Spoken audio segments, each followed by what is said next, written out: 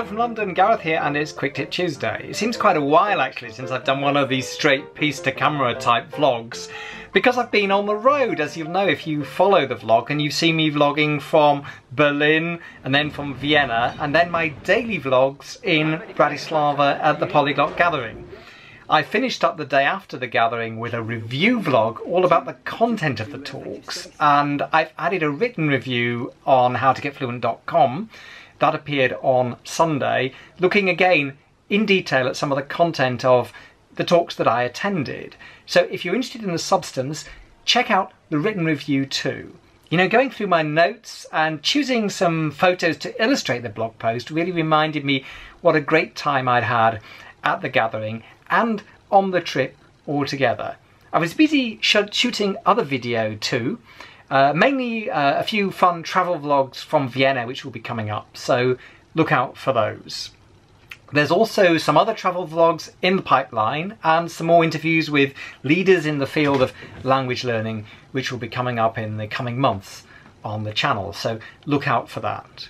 Quick Tip Tuesday, along with me here in London, is back. So any topics you'd like me to look at, do, put the suggestions down in the comments below, although I've got lots of ideas and all the more since I got back from the gathering myself.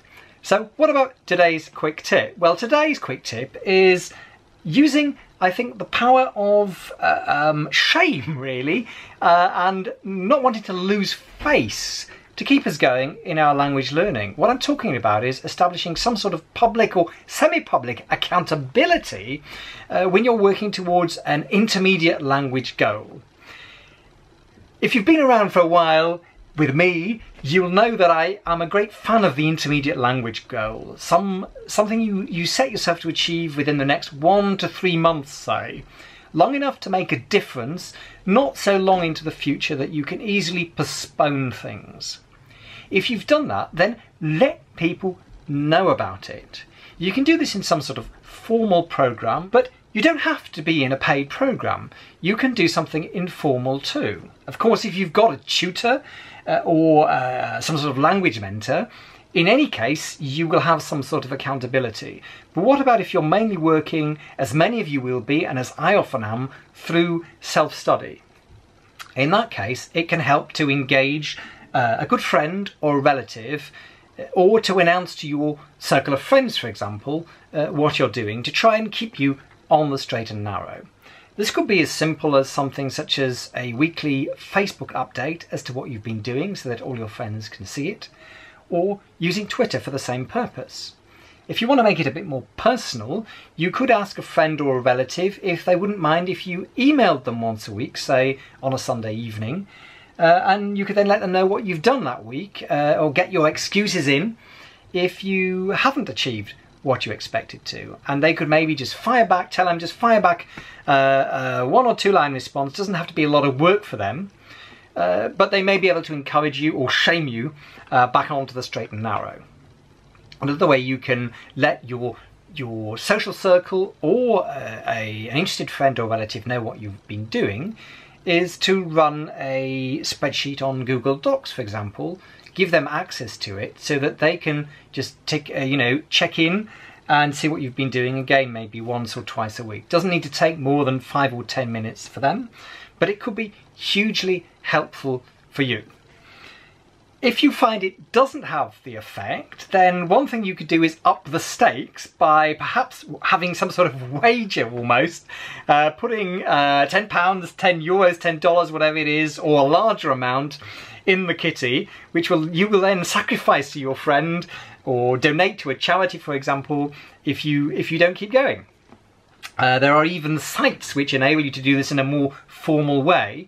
BeMinder is one of the ones I've heard of. I've never used it myself, but something like that might be worth looking into if you feel you need a bit more of a stick as well as a carrot.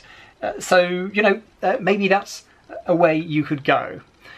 Altogether though, I really think that not losing face is quite important to all of us, really. We're all social animals at the end of the day, and we do care what other people think about us. So why not use that to help keep us on the the straight and narrow with our language learning. Now, I'm not saying it's going to work on its own. It needs to be a part of a larger program to work with motivation and habit and regularity of language study. But maybe for you it could have a part to play. It's certainly kept me going in the past. Have you found this has been the case with you, or are you thinking of setting up some sort of accountability partner?